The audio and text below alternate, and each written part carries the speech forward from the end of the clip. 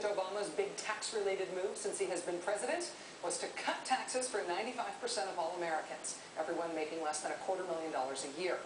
But forget that, because I read on the internet and saw on the cable that President Obama is the taxingest taxing taxer in all the taxing history of taxes. In fact, he invented taxation because he's a taxing taxidermist who drives a taxi. He even vacations in Texas. And so, conservatives will gather across the country the day that taxes are due this week to protest President Obama and taxes, even though he cut taxes. They are calling the protests tea parties, as you may have heard. They have been warming up to the idea by mailing tea bags to Washington. They're going to try and send tea bags to D.C. D.C. Teabag the White House. Teabag the fools in D.C. Teabag the fools in D.C. Yeah. Because it remains unclear what they are really protesting, and because it's clear that they don't know why they shouldn't refer to it as teabagging, the outstanding question about this April 15th day of amorphous outrage is whether it is a genuine grassroots movement. Some folks have noted that corporate lobbyists and Rupert Murdoch's media empire have a lot to do with organizing and promoting these protests. Among them, New York Times columnist and Nobel Prize winner Paul Krugman, who writes, quote, "The Tea Parties don't represent a spontaneous outpouring of public sentiment. They're astroturf, fake grassroots events manufactured by the usual suspects. In particular, a key role is being played by Freedom Works, an organization run by Richard Armey, the former House Majority Leader, and supported by the usual group of right-wing billionaires. And the parties are, of course, being promoted heavily by Fox News." Interestingly, the actual folks turning up for these events thus far seem kind of Ron Paul-ish. Folks at protests arguing against the legitimacy of the Federal Reserve, folks arguing for a return to the gold standard. I feel like I'm back outside the Republican primary debates with the exuberant Ron Paul supporters showing up all the other Republican candidates. Remember how the Ron Paul campaign raised $6 million in one day in a drive that coincided with the anniversary of the Boston Tea Party? Ron Paul supporters never called that fundraiser a teabagging. Perhaps because they knew how to use UrbanDictionary.com. But as the country tries to figure out if the teabaggings this week are the place to look for the future of the Republican Party, is it also possible that the Ron Paul revolution of 2008 was also a window on that future?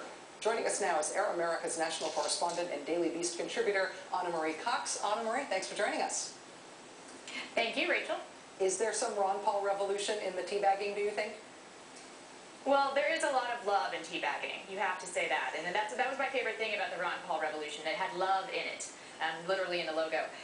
You know, it's funny. They really did come up with the concept of the Tea Party. In 2007, actually, is when they started referring to some of their events as tea parties. It is curious, though, as you point out, they do not use the verb teabag. It might be because they are less enthusiastic about teabagging than some of the more corporate conservatives who seem to have taken to it quite easily. They also seemed like they had a habit of being good on the online machine. They said a lot of sort of very savvy web organizing, so maybe it occurred to them to Google the phrase. Perhaps. And also, you know, I was looking around on some of the Ron Paul websites today, some of the blogs from his supporters that are still out there, and a few of them have promoted these events, these current teabagging events. And it's funny, if you read the comments, people mock them. These ardent Ron Paul supporters find this particular iteration of what had been, I think, a pretty good idea, that one single money bomb event that they had on the anniversary of the Boston Tea Party to raise money for Dr. Paul, is being somewhat perverted, I might say, by the current teabaggers. Dr. Paul himself is going to be appearing at one of the teabagging events. He told the Star-Telegram, he said, "These things are popping up spontaneously around the country."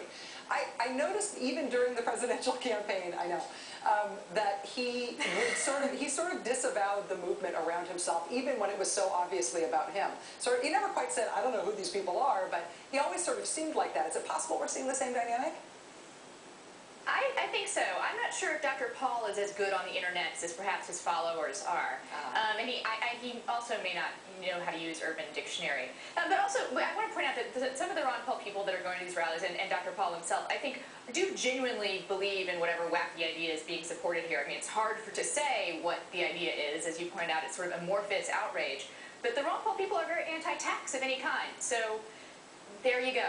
that's That's a connection. their justification for being there. That's all I can say.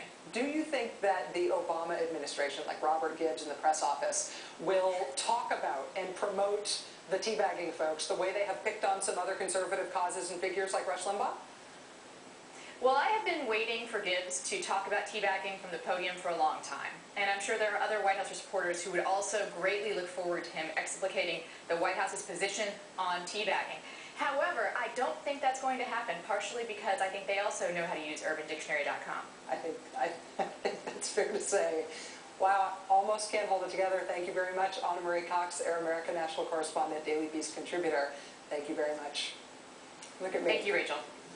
I've never sneezed on the air, but now I have officially blushed twice. All right, coming up on Countdown, with the legislative session nearly over and still no agreement on stimulus funds,